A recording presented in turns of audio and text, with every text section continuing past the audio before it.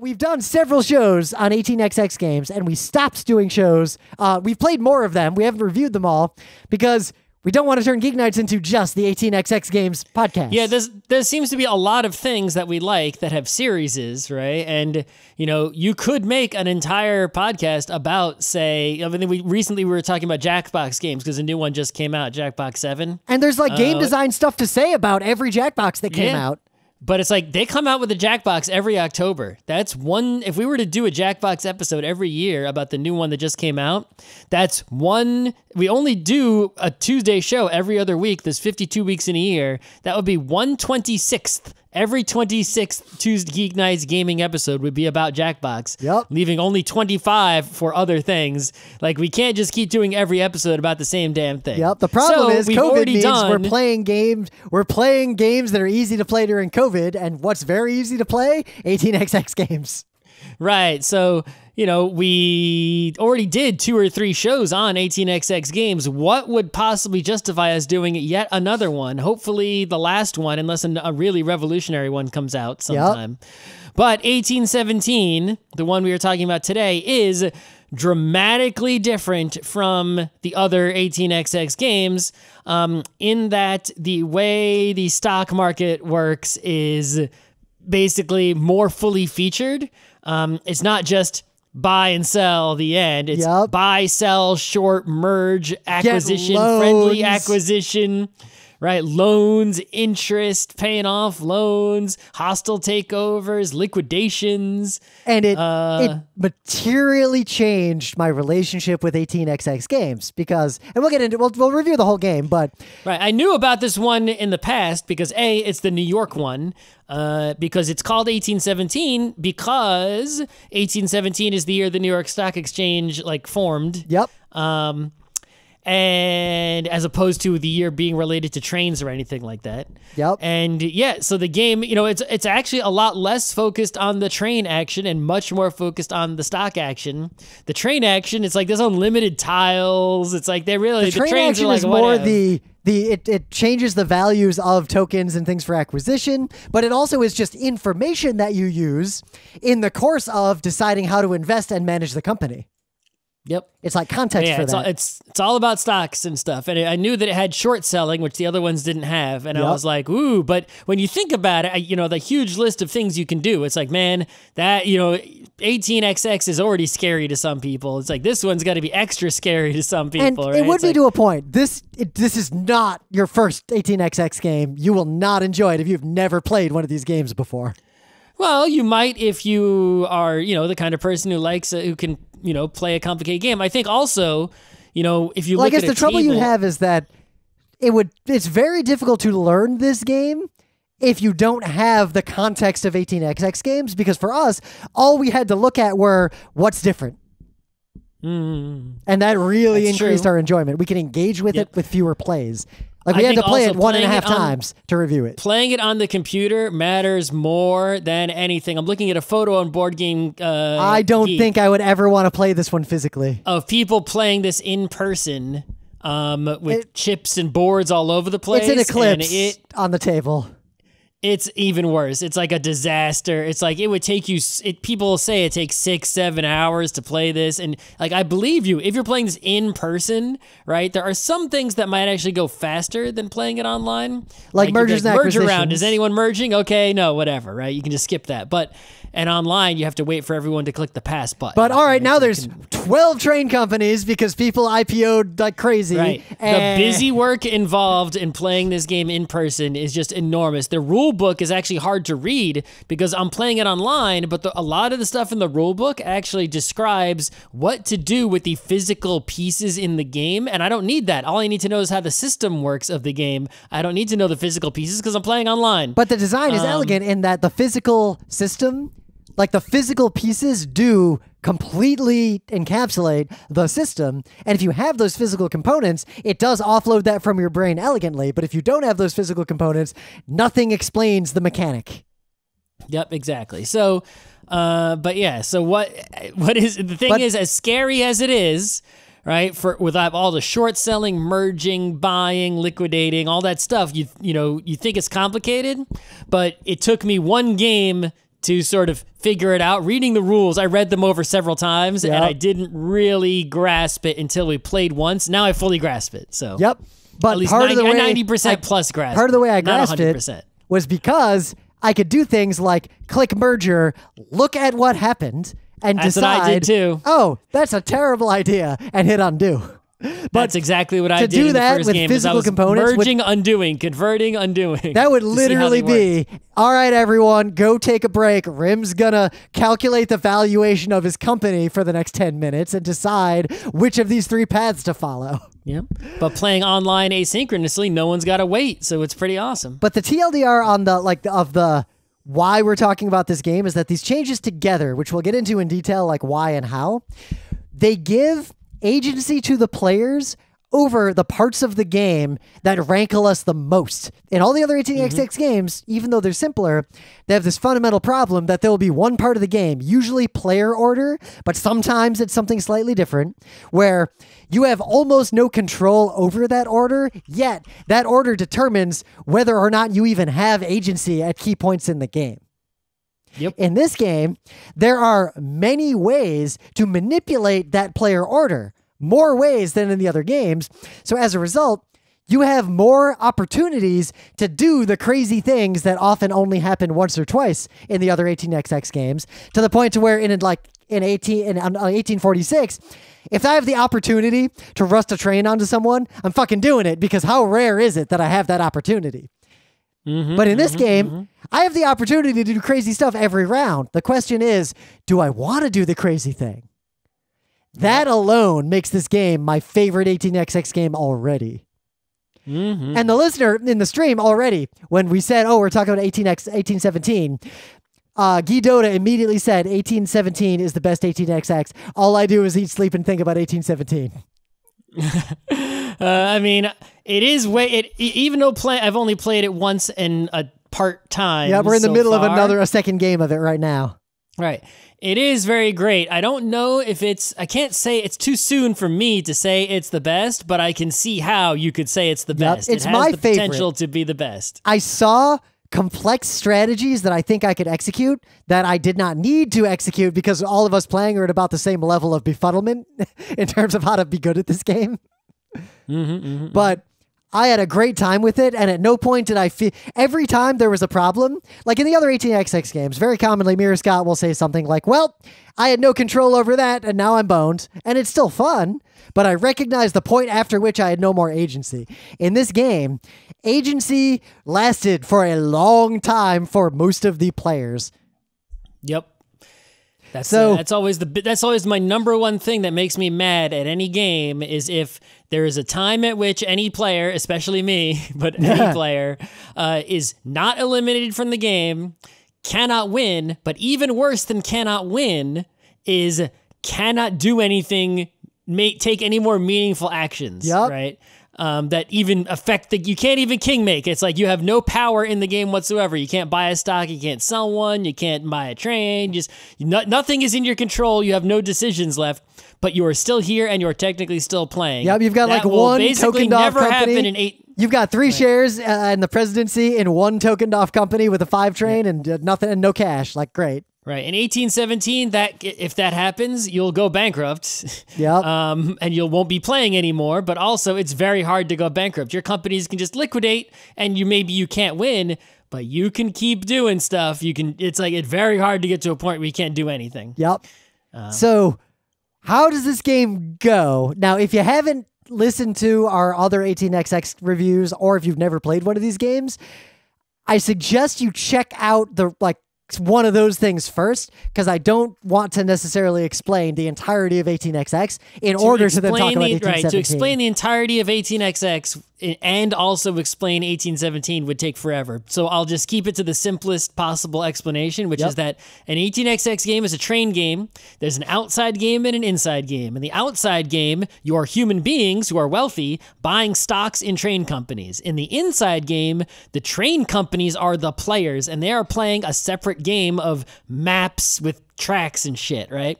That inside game spits out money to the shareholders in the other game, right? If you are the president of a company, you take its turn in the inside game, but the winner of the whole game is the winner of the outside game, right? So you're investing in another game to win the real game, right? So in 1817, the reason it's so great is because in a lot of the other games, the outside game of the buying and selling shares is a very simple and restrictive game where turn order matters a lot. It's turn your order turn. matters a lot, and the decisions are usually extremely obvious. That is the best company. And they're extremely limited. It's like, okay, you can buy share, buy share in the best company. Okay, next person.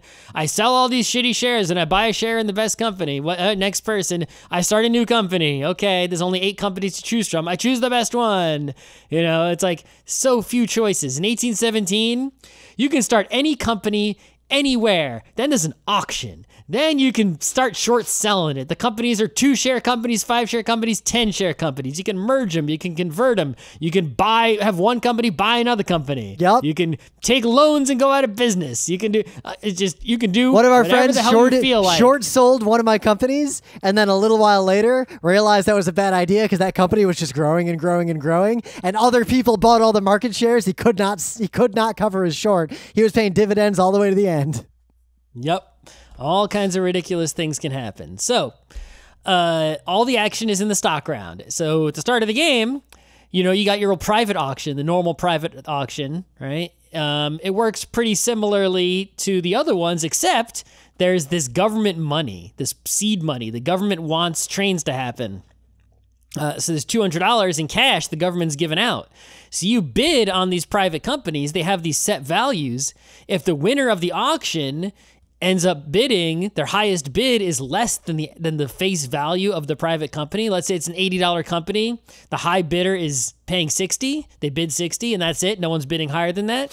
The government pays the extra $20. So the person who bought it and won the auction is getting $20. Yep, you get subsidized. Yeah. And then what do you do with the private companies? Well, in the other 18xx games, you would usually start a public company and then sell the private company to the public company, sometimes at cost, sometimes at a profit, you know, something like that. That's not how this works. Instead, in this one, you use the private companies to help you start public companies. So I want to start a public company for $200. I've got an $80 private. So when I start it, I pay the private $80 and $120 in cash, and that starts the public company, and the private company is now part of the public company. Yep. Now there's pros and cons of this. On one hand, so I have a $100 private. I use it as part of the seed capital to start my public company, but now that public company doesn't get $100. It just gets that company and the power. The private is in the company, but now my company doesn't have any cash. It has to take loans to get cash. All right, so that's the first thing that's different. The next thing, you start companies, these public companies. You're starting 2-share companies, which means you own the whole thing, and that's it. There's no selling or buying shares. They're just a 2-share company. If I pay out, I just get all the money. If you withhold, the company keeps all the money. And in other 18xx games, it's often a very easy choice whether you withhold or pay out, and sometimes half pay. It's a really easy choice. Yep, a lot of them don't even let you half pay. Yeah, some of them would even let you half pay, and it's always obvious. It's like always pay out unless you have to withhold, and only withhold if you have to or if you're going to buy a train right now. I think I used all 3 options like repeatedly in varying situations throughout the entire first game of this we played. In 1817, the payout, withhold, and half pay options it's a meaningful decision every single turn, and it's none of the options are rarely obviously wrong. It's like there's merits to all 3, like every single time. Yep. And it's an interesting decision that has huge consequences, right? You can withhold and pay off your company's loans and make your company really strong so its stock price will, not get out of control, right? You don't want the stock price to be too high because you can be short sold. Unless it's a 2-share company. Right, but in 18xx companies, in other 18xx games, you just want the share price to go up. You don't really want it to go down ever. In 1817, you don't want it to get too high because it will be sold short often. Now, in case you're not familiar with this concept, this is a real world stock thing where basically, normally you think like I buy some stock from Scott, the Scott exchange. I buy some stock in Scott. Later, I sell some stock. I pass these certificates back and forth. But imagine I don't have any Scott stock. And I sell Scott stock anyway. I basically sell an IOU. You sell something you don't have. I sell an IOU to someone else. That is real in the real world. That happens in the stock market. It happens for a reason. It's probably good that it exists, but let's not get into that. But the problem is I now owe that person a real share of the stock at some point in the future, which means either I have to give them a real share at some point, or I have to pay them anything that happens to that stock. So I sell Rim a share of Company X, right? But I don't have a share of Company X. I don't own one.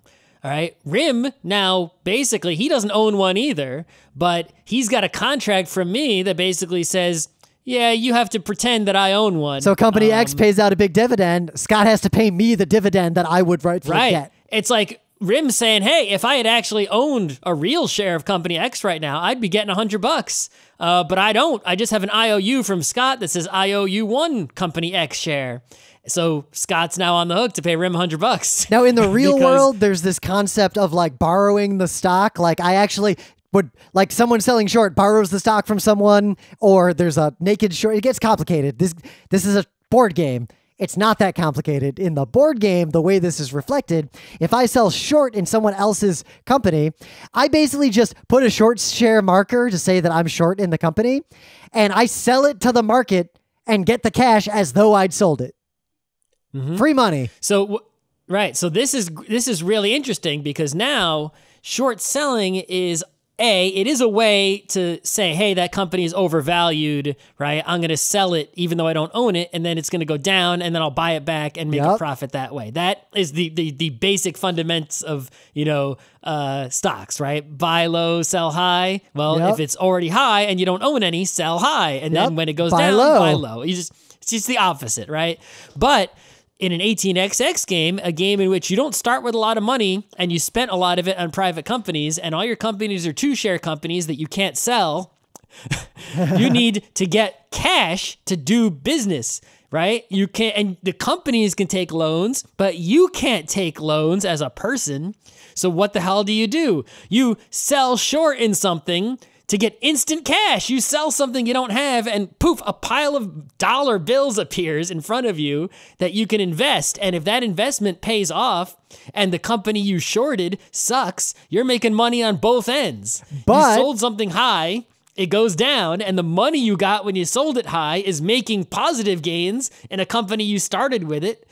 And then you'd use those positive gains to buy the cheapo share in the company that was failing that you shorted in, and it's good times.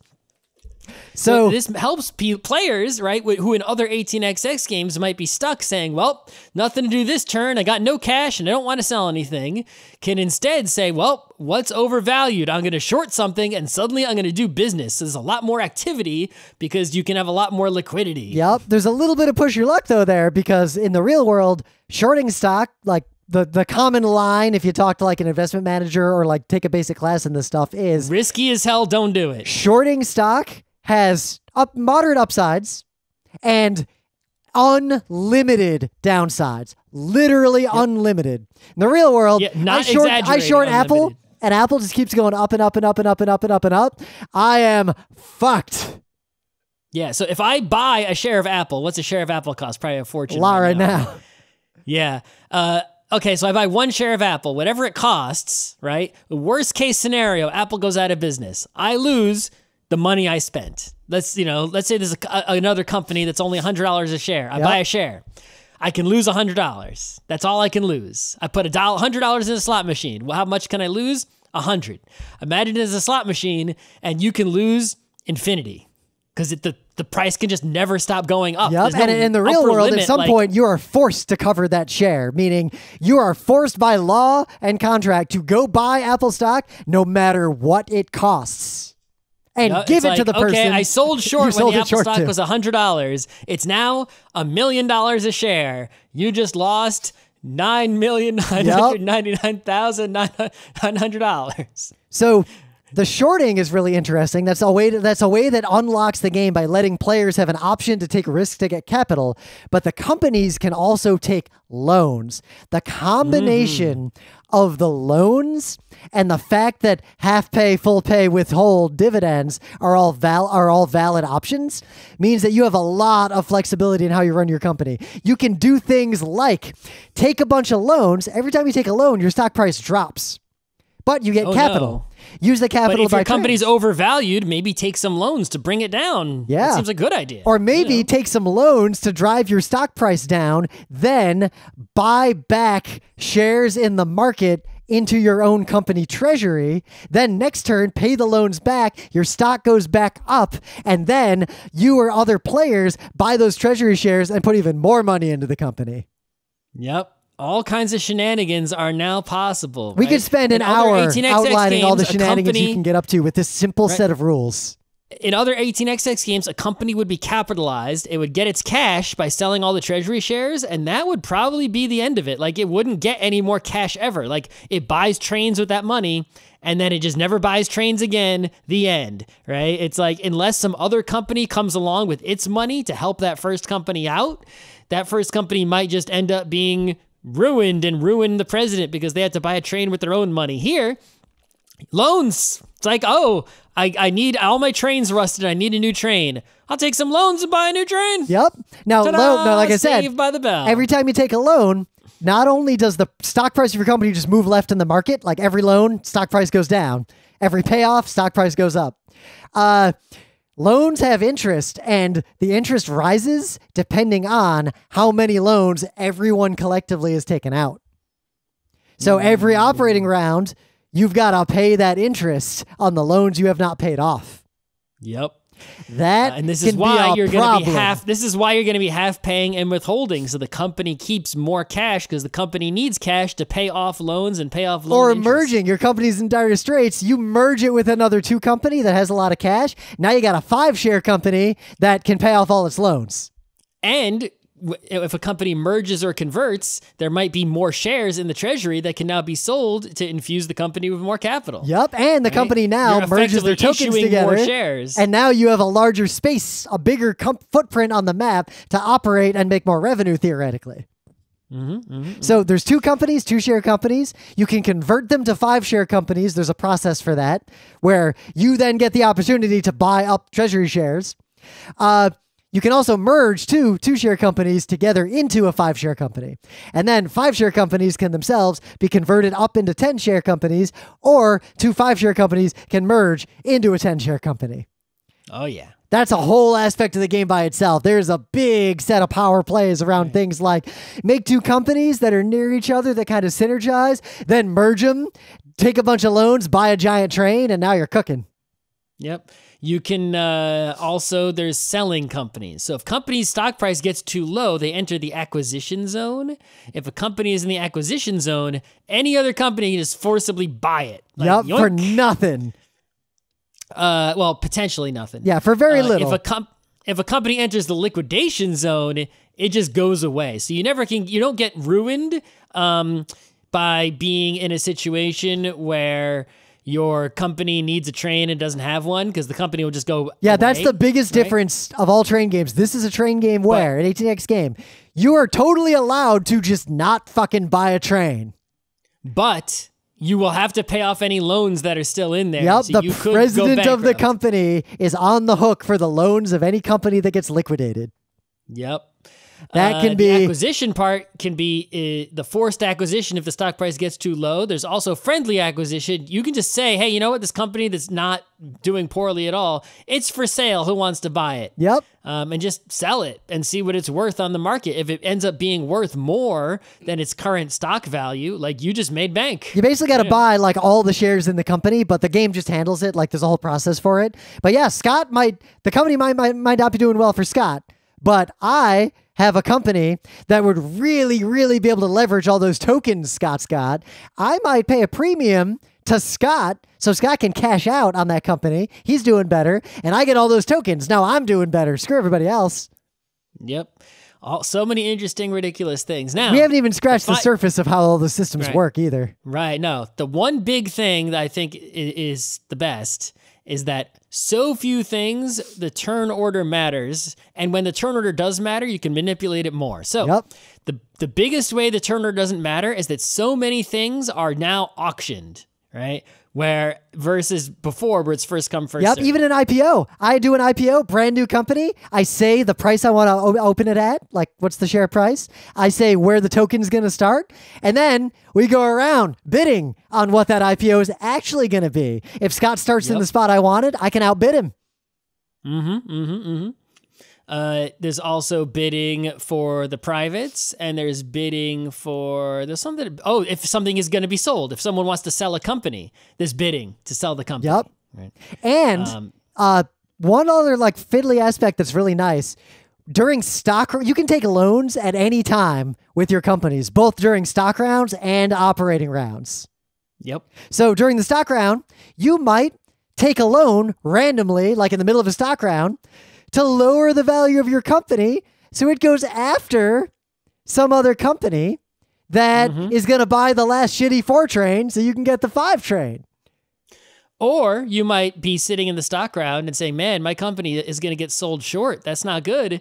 I mean, it's valued at $300 a share right now. It's maybe worth $200. RIM's going to sell it short. That's not a good deal. Let me take 10 loans. Yep. Now the stock price went down to crap now. RIM can't really sell it. RIM sells it short. He's going to get $100 less per sold short share. And that's going to be good times, right? Yep. So, but you can only pay off loans during one specific phase in the operating rounds. See, there's a lot else we could talk about, but I think that another thing that's interesting is the train situation is very different. In the first OR operating round, there's an unlimited number of $100 2 trains, so you don't have to play that game of buy all the 2 trains, they rust immediately. You can buy them with loans, so you can start a bunch of companies and get a bunch of 2 trains. But like the operating order in the first rounds only matter for tiles because everyone can buy as many 2 trains as they want. So the choice is not how many 2 trains do I buy based on what everyone else is buying to get the game into a certain phase, like push it to green at the right time. The decision is now, how many 2 trains do I want for this company? And then there's some 2+ trains. How many are going to make up the $100 loan I had to take to get them? Yep. There are 2+, 3, 4, 5, 6, 7, and 8 trains. Like the game is a long, slow cycle of trains that give you a lot of time to mess around. And the game basically ends when someone buys the first 8 train or the first 8 train gets exported. Then it's the end of the game. Yep. So yeah, if you are someone who likes a stock market kind of game, right, and think, because the stock markets in other 18xx games are too simple, and, the train action is still there, but it's, it's not as big as the train action in some of the other ones, then this is the 18xx for you. If you don't want any trains, but you want stock market action, you should go play Black Friday. Yeah. The different game. By Friedman Freeze. I would like to play that game. I really like that game. I do like that game a lot, yeah. But yeah, of the 18xx I've played, this one has the best stock market. There is still turn order, but it doesn't matter as much. And it almost provides too much freedom, right? It's like just because you could, can, doesn't mean you should. But that's a difference in feel. In a lot of other 18xx games, if you can, you often should with weird stuff. Yep, exactly. In this game... Whereas here, there's so many things you can do, but should you? Probably not. Yep. So I think it's my favorite 18xx game because the only thing I don't like about them is how little agency I have over the player order, which itself tends to control a lot of the opportunities you might have. In this game, you have a lot of agency over the player order, well, more so than you do in other 18xx games. But also, you aren't as tied to that in terms of your opportunities. Yeah, well, I mean, also the player turn order, it doesn't just matter as much because in the other 18xx, there'll be like 7 companies. That's it, right? So you want to go first, so you can, sell, dump on someone, or buy a company, be able to buy the good companies. You don't get C and O or whatever, right? Yep. Companies can just start anywhere. Like there's a pile of companies. They're all the same. It doesn't matter. They're just different colors, right? Yep. It's like, pick the one that has the nice name. I like the big J. And even if someone tries to start one before you, they're going to auction it. It's not going to just be they go first and get it. So, whatever. Yeah. This has been Geek Nights with Rim and Scott.